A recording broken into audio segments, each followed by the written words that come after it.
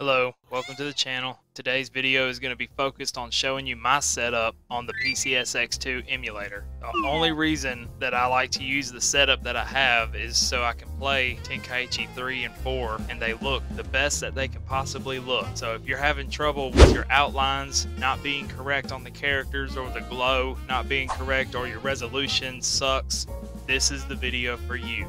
Now to begin, the first thing I want to point out is you don't want to go to settings and then graphics, because if you do, you go over here to rendering and you see these two bottom check boxes. This is if you just click on settings and then go straight to graphics. You got spin GPU during readbacks and spin CPU during readbacks. You don't want either of those checked.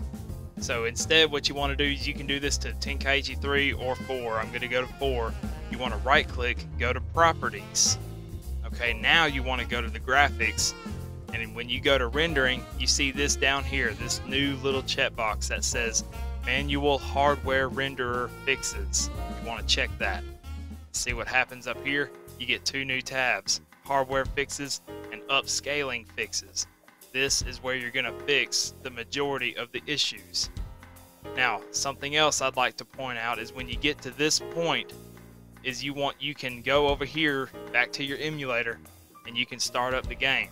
And as you can see, the outlines on the characters are very offset. That's not supposed to look like that. And if I use Goku's Kaioken attack, you see that glow? That's not supposed to look like that either. We're gonna fix that.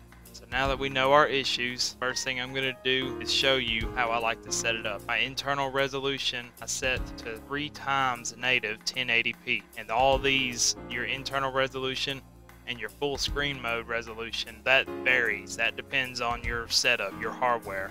My computer is well over 10 years old. I've got outdated hardware, as you can see right here where my mouse is wiggling. On rendering, as I mentioned earlier, you want manual hardware renderer fixes to be on. You want that clicked on. Internal resolution, you just choose whichever one you want. If you go to native PS2, then this is what it looks like. It'll look all uncrispy. It's basically normal PS2 resolution. However, it looks good though. If you had an old TV and you were playing this on an old TV, this would look fine. And even the glow on the characters is fixed. Like even Goku's Kaioken glow is correct. It's in the right spot. You can see by looking at his leg right here, it's in the right spot. But we want it to look HD. We're wanting this to look even better. So what we're going to do is we're going to put the internal resolution back to 3 times 1080p. The next thing we're going to look at is we're going to go to hardware fixes. Everything else under rendering you can use global settings, default. All these other settings can be left to default or off. You can pause your screen and look at what I've got going. So the number one thing is the software CLUT render. We're going to come back to that. For now, let's go to upscale fixes. This is where you fix the outline. Your texture offsets. Well, first of all these 3 need to be off. All these checkboxes, ignore them. Texture offsets, you want to set that. Your X needs to be at 448 and your Y needs to be at 512.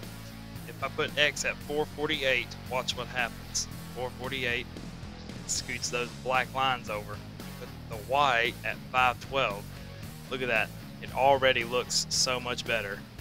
Just that upscaling fix, and you can't do that unless you click on this magic little box right here, manual hardware renderer fixes.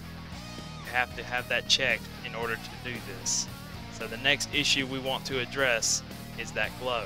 And Goku, when he's using Kaioken, his glow is off. It's still off. You can look at his hair up here and you can see that shape right there. That's supposed to be lined up with the character itself. You can even see it on his arm. We're going to fix that. Software CLUT render. Put that on normal. And when you put that on normal, now the glow is fixed. The glow is fixed. And the game looks the best it can possibly look. I'm just going to show you every single tab. Under advanced, all that is normal. That's all under recording. All that is default. OSD is default.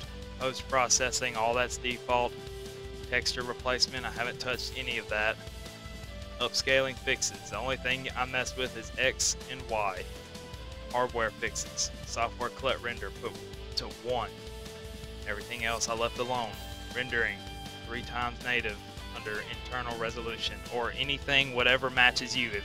If you catch slowdown, the first thing I would try is to turn this down to 1.5. That's what I had to do yesterday for the slowdown to not be there at all. Or if you don't care how it looks at all, just put at native PS2 and none of this would even be an issue to begin with.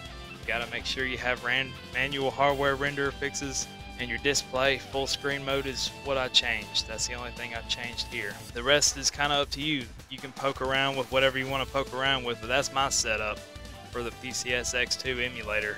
I thank you for watching, and I'll see you on the next adventure.